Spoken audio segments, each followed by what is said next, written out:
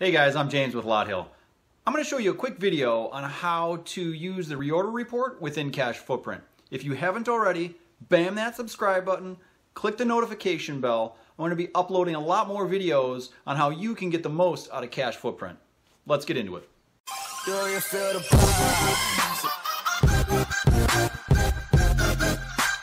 All right, here we go. Reorder report for Cashfootprint point of sale. There's a couple things you're going to want to take a look at first before we get started. A couple setup things.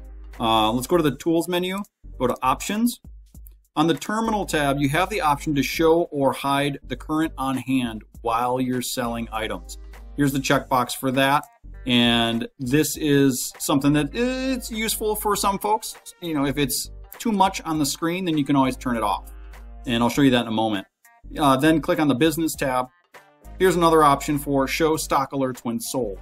This is used when the system is low on inventory or out of inventory, basically it's less than zero.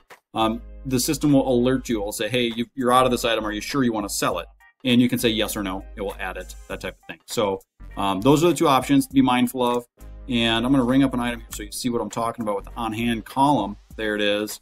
And here's the item in orange because there are only 10 on hand. My minimum for this item is 12. My max is 24. So this would show up on the reorder report. Normally an item that is not low is going to look something like this. So the grid itself is usually green and white and the selected item is blue.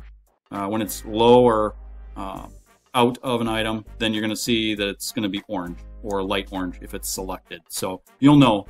And if you have your screen smaller, something like this, then you can remove by unchecking that on-hand column in the options. That way you have more real estate for your description and that type of thing. You can hide a couple other columns too. So keep that in mind. I'm going to void this and we'll go into the manage menu and inventory. I'll show you what the setup for the item looks like. I'm just going to search for 1, 2, 3, 4. The tracking is tied to this particular option as well. So if you have update on hand after transaction, if you have that checked, then the on hand for the given item will increment.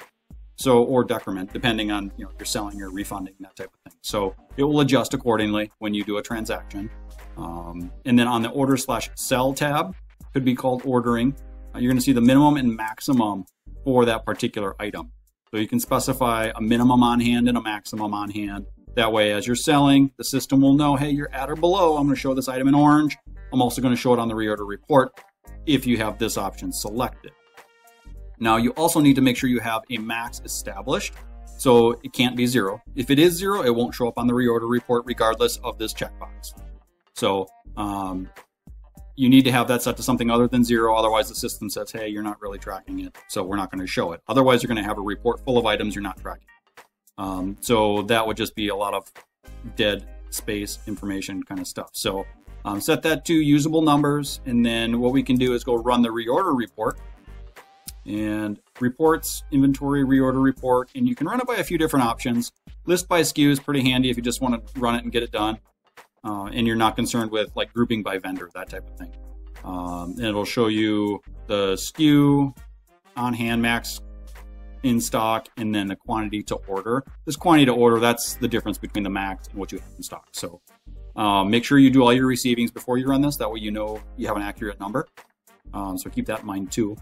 And you can see in this case I have 1, 2, 3, 4. I need to order 14. If you want to run it by vendor, you can. And you'll need to make sure you have your attributes set up. So if you go to inventory, and I'm going to search for 1, 2, 3, 4. It's my item. I'm going to select my attributes tab. And in here, you see category and department. To track by vendor, you need to add another group called vendor. This is how you do that. Click configure attributes. Click add.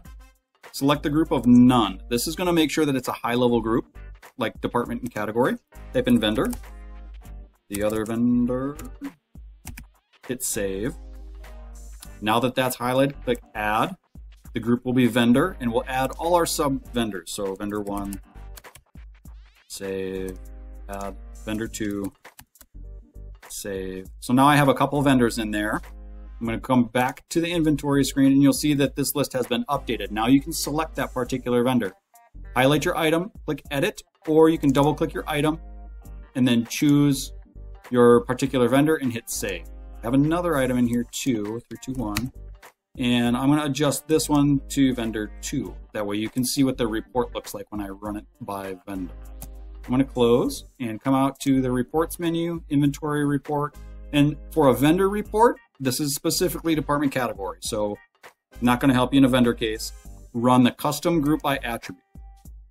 If you do attribute level grouping, this is going to go down the entire tree of all the attributes, category, department, vendor, anything else you have, subcategories, all that. It's going to do the whole tree. So in your particular case, when you're running a vendor specific list, click on custom grouping. And then from the attribute group, choose vendor. Okay. This will make sure that the report is only grouped by vendor. If you wanted to get a little more granular, say vendor and then department, you can do that. Or if you want to do, if I move that up, then it would be department, then vendor. Up to you how you want to do it. But if you're running a report for your vendors to see what you need to reorder, this is going to be sufficient. So do it that way. And then report columns, I'm going to sort it by SKU and then hit next. This is the report that spits out for that particular set of options. So stretch this over. So we've got it grouped by vendor.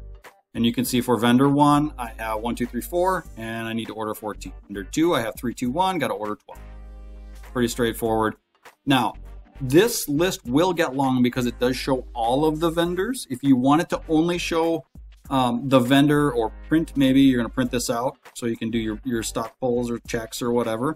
What you can do is double click on the vendor heading, and that will display a report only for that particular vendor. Then you can print that out, and it'll only be, a couple pages, maybe, because it's only for that vendor. So that's what I would do in that particular case. To close it, you use the little close current view X up here. It'll bring you back to the main report. You can also hit the main report tab too. If you need to search, you can do that. Use the binoculars up here and just type in what you want to search for. Do vendor 2. Hit find next. There it is. Cancel and double click. Now you've got the report only for vendor 2. Super simple. So if you have any questions on this, feel free to reach out. We'll talk to you soon. Thanks. All right. Thanks for checking out that video. Give us a thumbs up if you liked it. If you have any questions, maybe an idea for another video, feel free to let us know in the comments below. We're going to be releasing a lot more content, so bam that subscribe button, stay tuned, and we'll see you in the next video. Do you feel the